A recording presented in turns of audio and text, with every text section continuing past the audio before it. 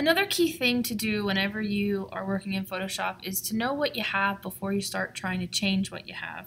And so if you are going to create a new document from scratch, you get to choose what those settings are. But a lot of the times we find an image that we like and we want to use that image for a project. So before you even start doing any editing, you should start to look at what you have, what exists already, before you decide to change it. And one of those things that you should look at is color mode, because color mode affects a lot of things. And so color mode affects the way that your image is interpreted. It affects what Photoshop features are available. It also affects what your image is going to look like when it's output. So I don't want to say printed, because that's only one form of outputting your file. You can export it to different file formats and display it on different devices. But the color mode is going to have a huge impact on that. And so one of the things that's talked about in Chapter 1 is the idea of the Channels panel.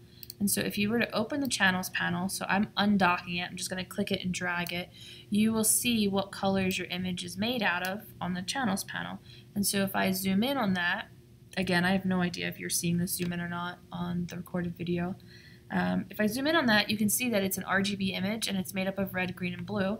And if you turn the little eyeball off, you can, whoops, make sure you actually turn them off, you can see the density of the color that is being used. And so right now it appears that my image is black and white, but if I look at the channels panel, what I'm seeing is I'm seeing just where blue is used in my red, green, and blue image.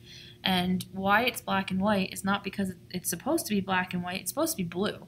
But what it's representing is the density of the color. And so if I look at what's on screen right now, let me make my little brush smaller, it's kind of annoying me.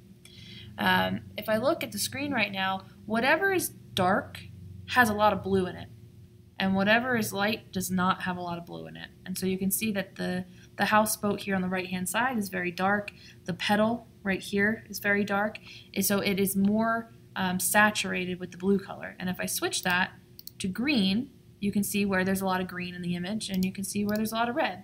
And now it's not as intuitive as cyan, magenta, yellow, and black for printing, because those are subtractive colors. These are additive colors. But it still applies. It's showing you how much of red is needed in a red, green, and blue image to produce the color that you're producing. And then you can get kind of a trippy look if you want to see what red and green combined would give you, and then what blue, green, and red would give you, etc. So that's kind of the hard way to look at the color of the image.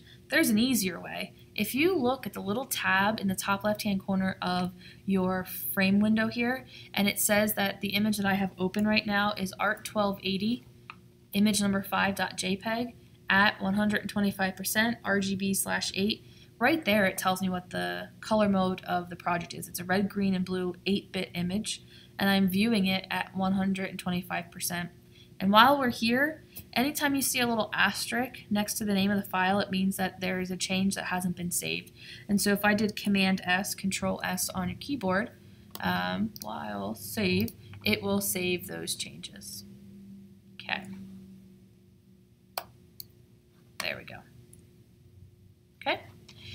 Last but not least, the way that is, I think, the most efficient way to look and make changes to your document's color mode is under the image menu. You can go to image and mode, and then you can choose a color mode for your project.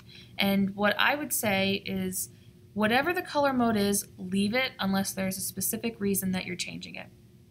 And in most cases, it will be an RGB image because you've either gotten it from the internet, and images displayed on the internet are display images, and they are already in RGB color mode, or you captured it on a digital camera, which captures images with light, which means they capture it in RGB color mode. Only if there's a reason, then you switch. There's also a benefit that all Photoshop features are available to you in RGB, whereas if you change, let's go to multi-channel here, right? If you change the color mode, and then you try to use different things, different tools, or different features of Photoshop, some might be grayed out. Like you can see here on the image menu, there's some that are grayed out. When you change color mode, you might see a prompt. So I'm going to change from RGB to CMYK. And this prompt is telling me basically, without reading the words, it's saying, you're going to destroy the color you have and you're going to change it to be new color. And you won't be able to go back to that original color because that original color doesn't exist anymore. If you're doing it for a purposeful reason, then you say, yes, I do want to accept that. I want to convert it to CMYK because I'm going to print. And I know that CMYK can't produce, CMYK cannot produce really bright colors that I might be seeing on my screen, and so it would be best for me to change it to CMYK so that I see an accurate representation or a more accurate representation of what I might see when printing. Switching color modes is pretty straightforward. There are some color modes that require a 2 or a 3-step process. And so, like right now, I have CMYK color mode selected. I can't choose index, duotone, or bitmap. That's because it requires a multi-step process. And so in order to create any of those those color modes, I first must choose grayscale, which will say, are you sure you want to throw out all that color? And watch the channels panel when I do this. It's going to disappear from CMYK to just one channel of color. And then now that I've eliminated all the colors and I have grayscale, now I can choose bitmap, duotone, or indexed. And duotone actually is a 3-step process because once you make it a duotone, you have to choose your duotone settings.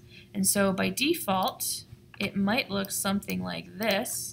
And you might say, well, that just looks like a grayscale image, and you would be correct because a grayscale image only has black and white.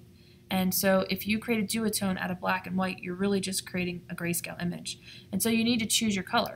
And so instead of a monotone, which is what a grayscale would be, you'd have to choose duotone. You can even choose a tritone or a quadtone if you want to have multiple colors. And then above and beyond that, you actually have to choose a color. And so you have to decide, do you want to have a red and black image? Do you want to have a blue and black image? And you don't even have to have blue and black. You could have black, blue and red. You could have blue and yellow. And then the only colors being used in this image are blue and yellow, or blue and green, or whatever colors you happen to select. Okay? Okay, that's my introduction to color modes and changing color modes. If you have any questions, post it in the discussion thread and we can make sure that we get those answered.